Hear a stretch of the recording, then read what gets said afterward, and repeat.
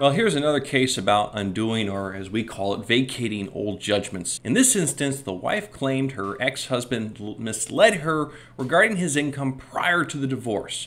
2 years after the divorce is settled, she tries to vacate the settlement agreement on the basis of fraud. But the appellate and the trial court both say, hey, we can't help you.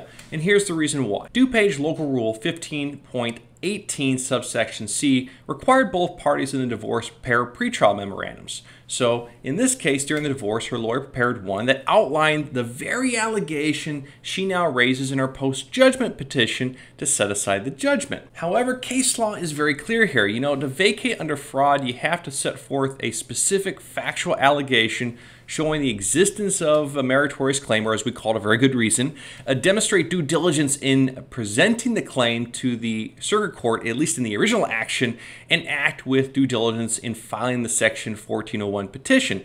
Now here, the wife kind of fumbled on prong number 2. Instead of litigating the alleged income scheme when the case was pending at the trial level, she opted to settle it. However, 1401s are not do-overs. If she thought he was lying, the law kind of mandates that she litigate it then, not sit on your hands for 2 years and ask for a do-over later. Anyways, that's all I have. You want more of these? Hit that like or subscribe button because, hey, they're free.